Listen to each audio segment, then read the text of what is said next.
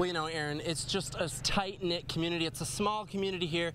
Everyone knows everyone, especially at this school with about 300 or so students. This shooting really rocks the foundation of things out here, and it caught everyone off guard. I heard a lot of shouting and police running through the hall. As the horror unfolded on the second floor of Freeman High School today, teachers and staff at the school jumped into action. Our coach came in and said, "This is real."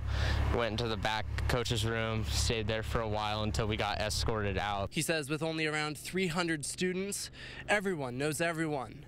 That means the 3 students who were shot and injured, the shooter, and the student that was killed as he tried to stop it all. It's a small school, so, you know, one person gets hurt and it affects everyone. His first thoughts? And I was worried about my friends, and I was in a bad state of mind because I was worried. And while no identities have been released yet, he says he was in a drama class with the shooter and would have even been on the same bus.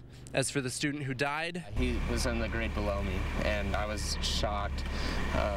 He was a nice kid, and never harmed anyone. And as the school and community mourns for the lost student and regathers the pieces of its shaken foundation, thoughts go to the injured students. I'm just praying for the victims right now that are in the hospital.